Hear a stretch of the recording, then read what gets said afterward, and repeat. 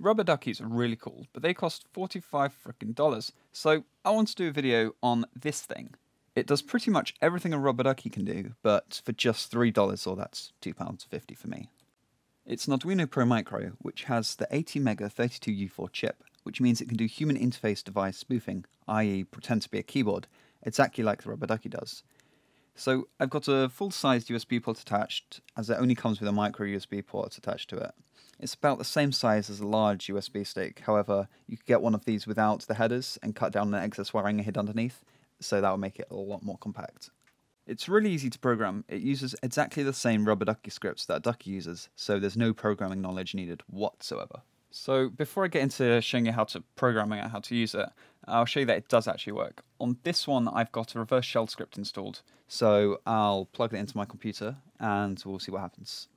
So if we just give it a second to execute, there you go, it will run the script, execute it, and I've got reverse shell on my laptop in less than 2 seconds. So let's see how we can program it. In order to program your Arduino, you're going to need the Arduino IDE. So if you Google search Arduino, you'll be sent to their website. Just go to the download section and download the Windows installer and just run that, go through that, and it's pretty easy, can't go wrong. So secondly, we're going to be using Duckino.js, which is an open source project. What it does is it will convert the Ducky code into codes that the Arduino itself can understand. So this is the GitHub page for it, but if we just go to satonic.com, which is my website, I've got a version of it running up here, so you can use it here. Satonic.com, then just go to resources and Ducky scripts converter. And now you can put any Ducky code in here, press compile, and it will convert it into codes which you can just paste into the Arduino IDE and install it into your Arduino. So let's try. It's good practice to put a delay before you start your codes because it can take a second for the computer to recognize the USB device. So let's delay 400 milliseconds and then just string, let's say, remember to like, comment, and subscribe.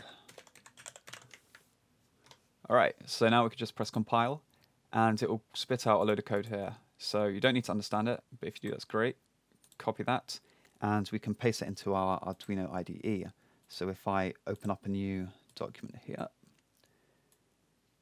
and I'll paste this in, and one thing, I'll need to plug in the Arduino Pro Micro, but one thing you have to remember is when you plug it in order to program it, it will run whatever is on the Arduino on your computer.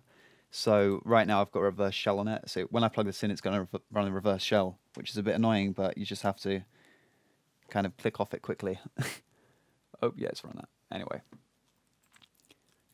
So now that's plugged in, we can just go to Tools, just make sure the settings are correct, Arduino Leonardo, content, yep, and upload. I need to save it before I can upload it, so we'll just put some random in. Save, and it will upload. Give it a second, and there you go. And it will just run automatically once it's uploaded, so you might need to remember to pull out the USB device as soon as it's uploaded in case you got something really bad on there. Pretty much any Ducky script should work on this, so if you just search for rubber Ducky scripts, you'll find a load of ones that you can use pretty easily. The only downside of using a Pro Micro to do something like this is that the memory space is quite limited, so if you're trying to use a really long Ducky script, then it's probably not going to work. However, I haven't come across any problems so far.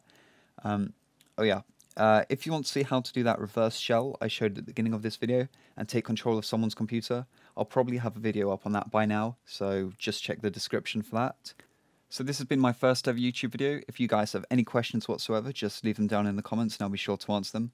Other than that, remember to like, comment and subscribe for more hacking videos, which will be up very soon, so stay tuned for those.